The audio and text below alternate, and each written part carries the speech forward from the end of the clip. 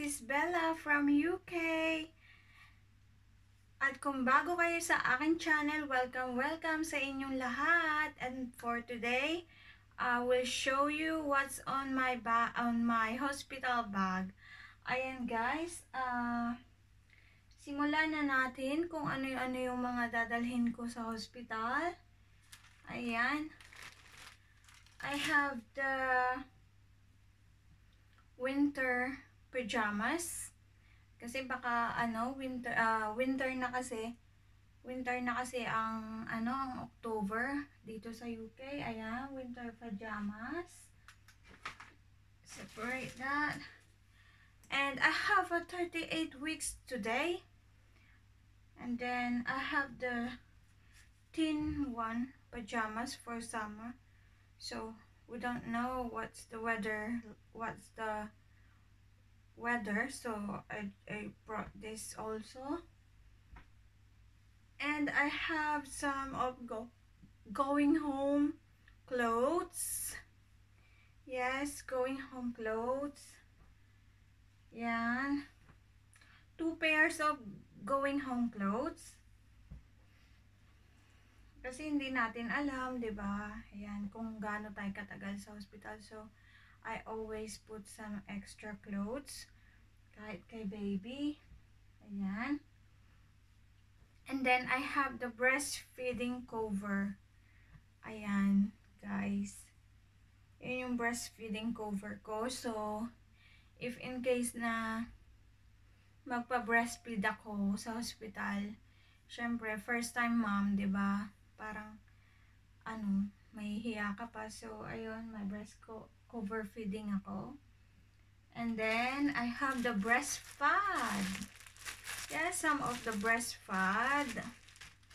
So yung hindi magkakalik yung aking milk. If ever na mag-leak, hindi mababasa ang aking bra.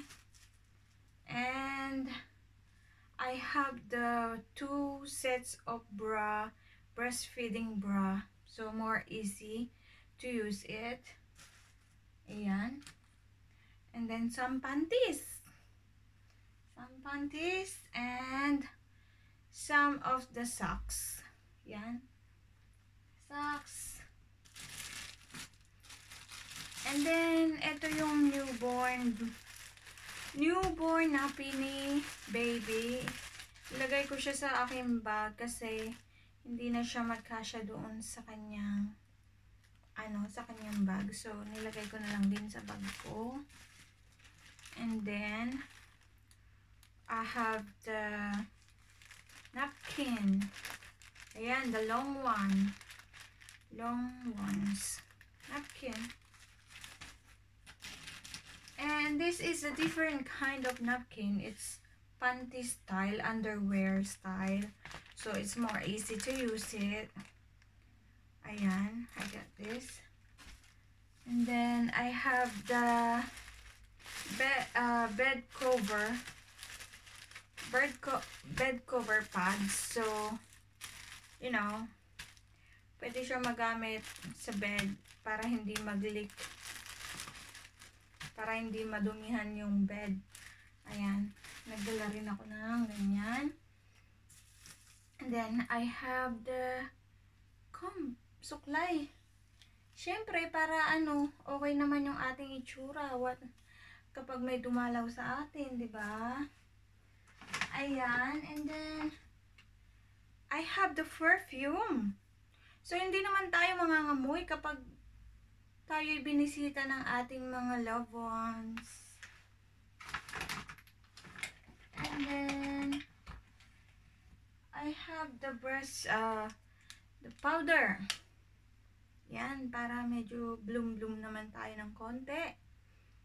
Yan. And then, lipsticks, lip balm, brush for this. Ayan. And then, I bring some panali sa buhok. Syempre, kailangan natin yan, guys. Ayan. And then, I bring some Colgate and toothbrush. Don't forget. Ayan. Para naman ma-fresh pa rin tayo kapag nasa hospital tayo, di ba? Ayun. At feeling ko kompleto na ang aking dala sa bag, sa aking hospital bag. And then I got some, I need to put some foods also. Foods, water, yung para magbubus naman sa akin pag nagutom ako habang nagle-labor. Kahit na hindi natin alam kung kakayanin ko pang kumain habang nagle-labor, pero kailangan kasi 'yun, 'di ba? Para hindi maubos yung energy. Para sa akin at saka kay hubby, kailangan namin ng food. And then, but not the least, don't forget guys to put your pregnancy book information. Ayan. Ito yung aking book, pregnancy information. Nandyan na lahat. So, bibigay na lang yan doon sa hospital. Ayun. Ito yan guys. Ayan. Don't forget that. So, wala nang marami pang tanong-tanong. Kasi nandyan na lahat.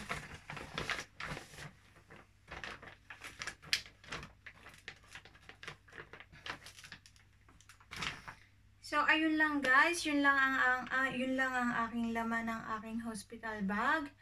I hope nakatulong yung video ko. Maraming salamat sa mga nanood. At kung bago kayo sa aking channel, don't forget to like, subscribe, and press the notification bell so you're always notified sa mga video na i-upload ko. Bye everyone. Thank you for watching. See you on my next video. Bye.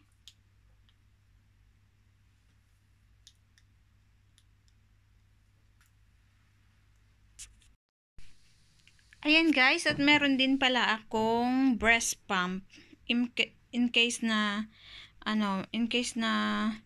hindi pa yung breast milk. Ayan, kaya naghanda na rin kami ng breast pump. Ayan. Ayan po yung aking breast pump. Ayan. So that's it.